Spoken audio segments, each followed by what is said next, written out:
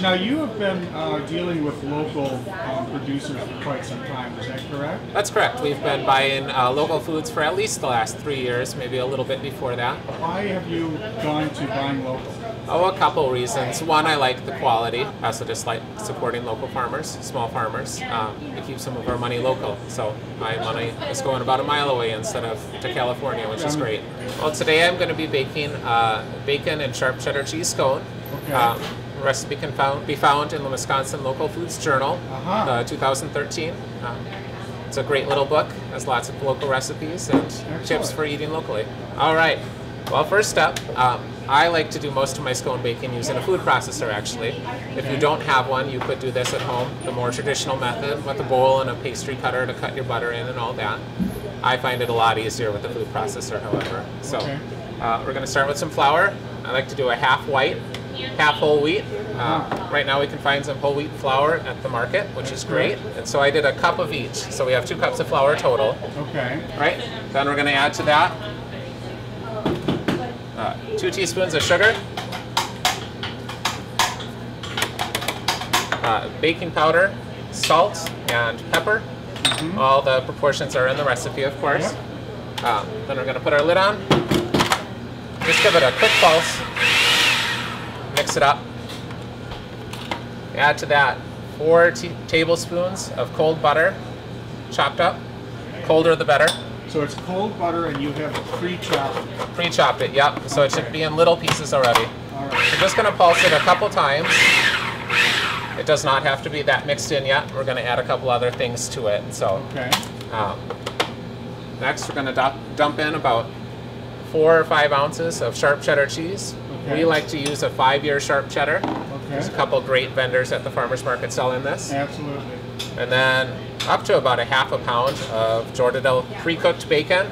Okay. I don't cook it too crispy. I like to keep some bacon character to it. Sure. When you cook that bacon, do you fry it? Do you bake it? How do you We bake it. So we bake it about 16, 17 minutes. I try to keep some of the fat still on there. I don't like to cook it to a crisp. I think bacon should have a little bit of chew to it still. Just lay it flat on a sheet pan. Great. That's the best way to cook bacon in our opinion. So 350, yep. It's maybe at home for 20, 25 even. You'll just have to watch it. Excellent. Excellent. All right, so we have the flour, baking soda, pepper, salt, sugar, all that. I added the cheese and the bacon. I'm just going to give it a couple quick pulses again to mix it up. So you're not looking to, you don't want to dice all that stuff up too much. You're just getting it mixed up. Okay. To that, we're going to add about a cup of heavy cream, or half and half. This happens to be half and half today. I say about a cup. Obviously, depending on your flour, it's going to vary a little bit. So use your best judgment. Okay. When I mix this up, we're going to be a little bit more careful. We don't want to overwork this too much. I just wanted to stir up and kind of form a big ball, and then we'll stop. So we're all set to mix this up. I'm just going to pulse it until it starts coming together. You want it to kind of ball up a little bit. I'll kind of show you guys what it looks like.